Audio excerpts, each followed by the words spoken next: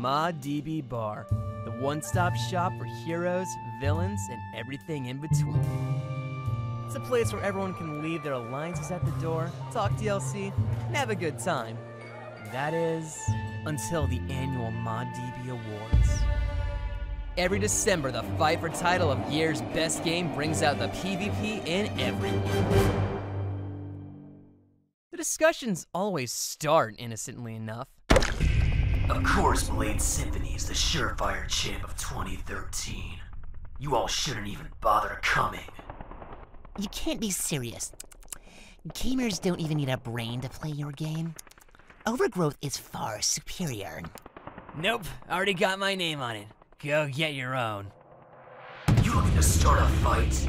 How about you prove your worthiness of that title? Proving my point exactly. Not everything can be settled with fists, you know.